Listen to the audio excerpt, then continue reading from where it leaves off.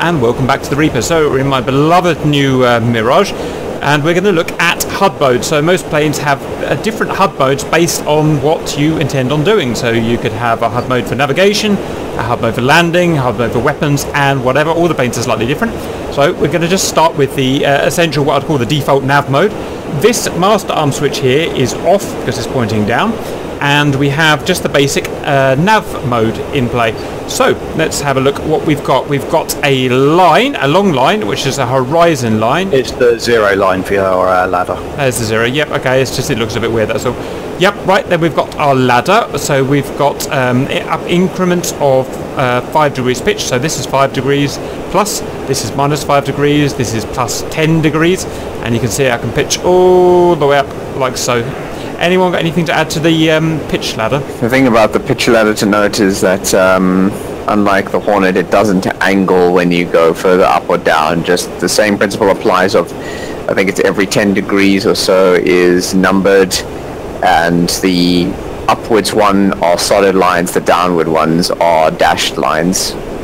So if you're in cloud or whatever, you can tell which way is up and down, basically. Roger that. And obviously if I roll the plane like that, you can see they obviously stay level. Super. Right, next at the top we have the compass band. What do you call it, Sherman? The heading tape. Heading tape. Compass band, heading tape. That's what it is. Obviously, that shows your heading direction, so that's 270. And it is worth noting that the Mirage can cycle between magnetic and true heading. So if you do that, then it will cycle to that on the heading tape. Understood. Okay, so obviously, and then I've turned to 310 there. Okay, and obviously it's a 360. It's 360 around you, and 0 is pointed north. Okay, now we're going to look left. We've got a speed there. Now, does anyone know in nav mode if that's true or indicated? I'm guessing it's indicated. So we believe that is calibrated airspeed. And a Mach meter and a Mach, a Mach reading below.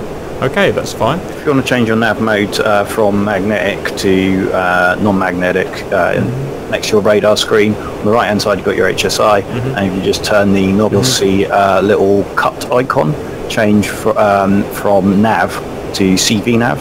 On the right, Roger. Roger, yeah, so this changes from, what is it, magnetic to... navigation mode to magnetic navigation mode, and then you can also change to TACAN and your other sort of standard navigation modes. AFO, cool. Which is the standard basic nav? Default? Basic nav, yeah. Roger, very good. Right, next to the right of our heading tape is our altimeter, barometric presumably, and in feet, but we can change that to radar. In fact, we've got several options. We scroll down here in the HUD control. First of all, we can turn our radar altimeter on from A to M, and then this said B is barometric, H, if we go down here, is radar. So we get an extra option here. That there is our radar altitude. Now we're at 20,000 feet. The radar altimeter only works low down. I'm not sure what the threshold, usually 5,000 feet or something like that. So it just displays as nothing at the moment, but that would show our radar altimeter altitude. And we've also got a third option here, SELH, and that shows the minimum, the warning basically, the minimum radar altitude for a warning to go off, and you can adjust it with the knob here, so 220 feet or 300 feet or whatever, and you go below that radar altitude and it will go a warning off. Right, let me turn all that off. Right, quickly back to the heading tape. You see you've got a line here and a triangle, and if I turn, especially sharply, you see that there's always a kind of delay. The triangle is always following the line. That's because the line shows where the aircraft is pointing, and the triangle shows where the aircraft is actually moving. And due to things like angle of attack, the actual travel of the aircraft will always slightly trail where the aircraft is pointing. So that's what that is. We've got the kind of universal flight path marker here, so that means again actually where the aircraft is flying. And now to the sides of the path marker you've got these kind of chevrons left and right. Would you like to have a shot at those, Sherman? Those are acceleration. They basically represent acceleration or deceleration of the aircraft. They are positioned relative to the flight path marker and if they are above the flight path marker, it represents the aircraft accelerating. If they are below, it represents that the aircraft is currently decelerating. Roger. These are extremely useful when you're trying to get on speed for refueling, formation flying, or landing. Roger, so if I go burners on, you can see they go up because I'm accelerating, engines off, and they go down because I'm deaccelerating, so that's that. Right, on to the waypoint information. So we have a waypoint, current selected waypoint information here, so that's waypoint 1. We're not sure what the N means, and 90 there, that is the amount of miles from us to the waypoint. And here is the waypoint house. So if it's left of the flight path marker, then we need to go left to go and find it. And up or down, Sherman, can you take that? It does not represent up or down. All that house is attempting to do is get you to turn towards the heading of the waypoint. Once it's done that, you'll actually notice that it seems to hook onto the flight path marker once you're heading towards it. Okay. So if it's pointing forwards or upwards, then your target is in front of your 90-degree arc. So basically, from your left to right, it's in front of you. If it's pointing downwards, it's behind your left and right wings. Hey fam, yeah, I just turned 180, and indeed it did turn down. Lovely. Right. So you actually fly close enough to the waypoint, you look down at where your waypoint's supposed to be on the terrain, and sometimes you will actually see it. Roger, excellent. Okay, right, let's go to our next mode, which is approach mode. Now we do have other modes here, TOP, POL, RD and OBL. They're either of no interest to us at the moment or not functioning at the moment in the Mirage. So we're going to ignore them, go straight to approach. So approach is what we're going to use if we're going in for a landing. Now things that I've noticed are that the heading tape has moved down to the middle of the HUD, so it's no longer at the top, so it's moved down to the horizon line. Do we know reason, or that's just how it is? Yeah, well, the reason is obviously because you are trying to get visibility on the runway, so your eyes want to be down towards where you're looking at the horizon to try and line up for landing.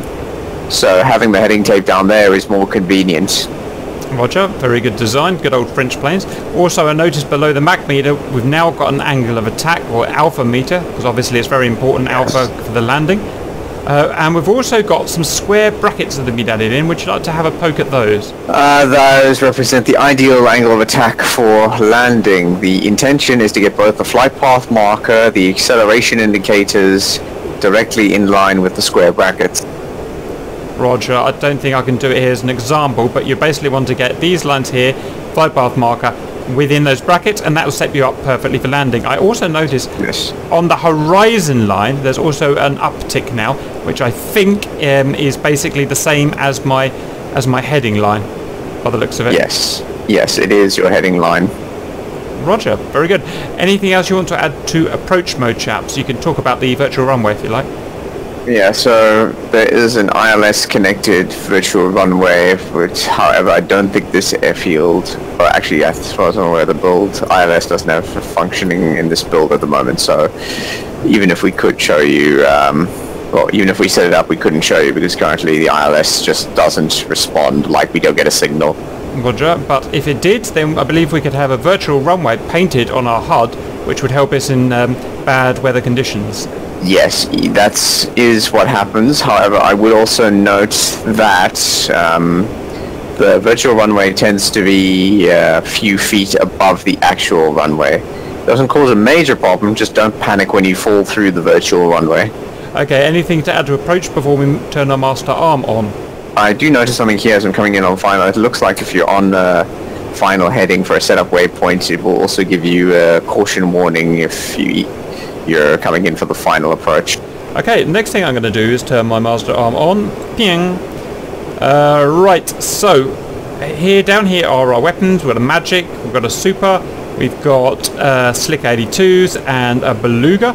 Now it's my understanding when I select these weapons here with these buttons down here that we're going to get some different symbology. We're not going to go too deep into it. First of all, without selecting a weapon, just in master arm mode on, let's talk about what's different.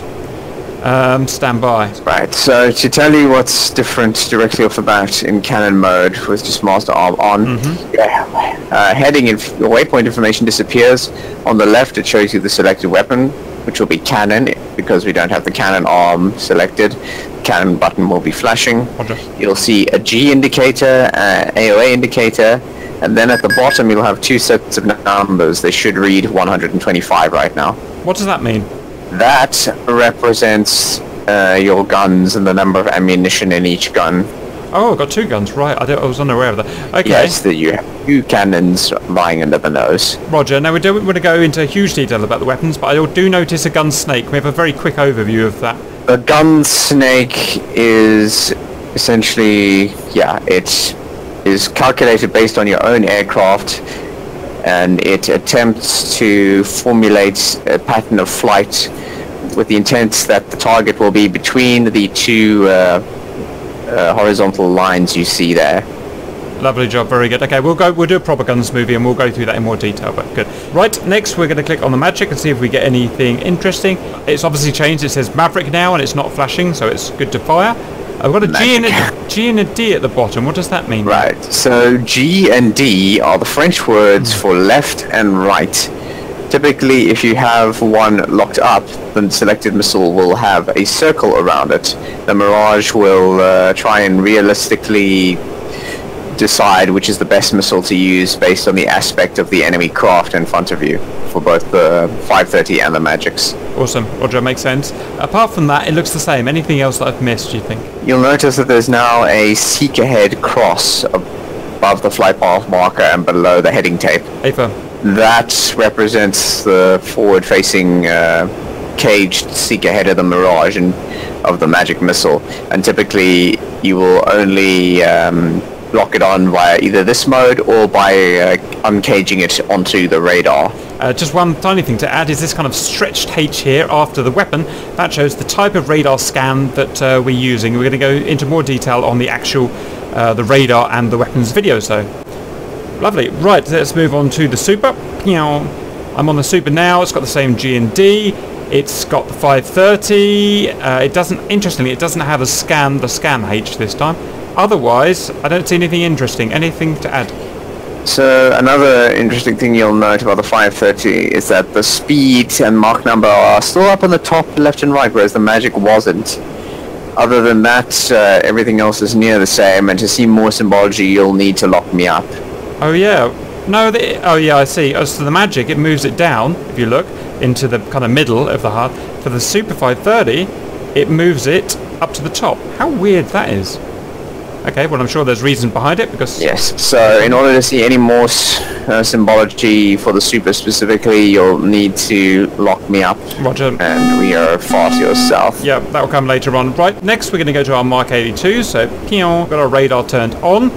And very quickly, all I see is 2 extra things. Obviously we've got the BL for the bomb sign on the left. We've got like a weird diamond thing with a dot in it. Is that something to do with the CCRP, I'm guessing? Yes, that is the radar designator. Basically, it designates the impact point for the CCRP mode. And you'll also notice on the right side, your waypoint information is now replaced by the designator range. So wherever you point the designator, its range in kilometers will be displayed for you.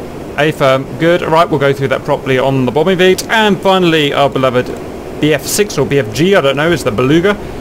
It's the Beluga, which is a runway bomb. Now this is a CCIP style bomb, so you have some very similar symbology. From the flight path marker, you have a bomb fall line as well as a pull-up queue. Roger. That's fine. Right, and we'll go through that in the video. Right, in the CCIP video. Anything to add to the HUD modes before we disappear, chaps? Aside from some of the modes still being unavailable, not much else to say. Lovely job. Right, we hope that helps, and we'll see you later.